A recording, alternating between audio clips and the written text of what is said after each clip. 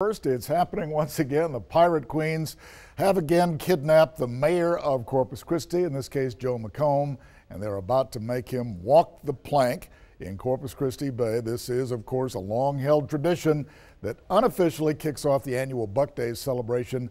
Our Michelle Pedraza on the Bayfront Live to capture all the action for us tonight. Michelle. This bay and walk the plank in the spirit of Joe, Buc Days the Red Dragon 2019. Pirates are just finishing reading their proclamation to take over the city. So this only happens once a year when Mayor Joe McComb is forced to walk the plank by these pirates, and he is about ready. Let's go ahead and take a look.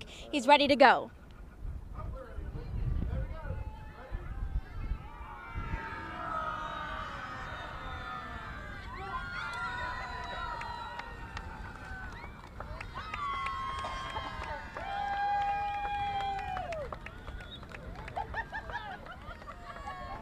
All right, there you have it. The kickoff of Buc Days 2019 is officially starting. So you can catch the Red Dragon Pirates on the carnival stage. And for more information on the events happening, just go to our website, KAATV.com. Joe, back to you.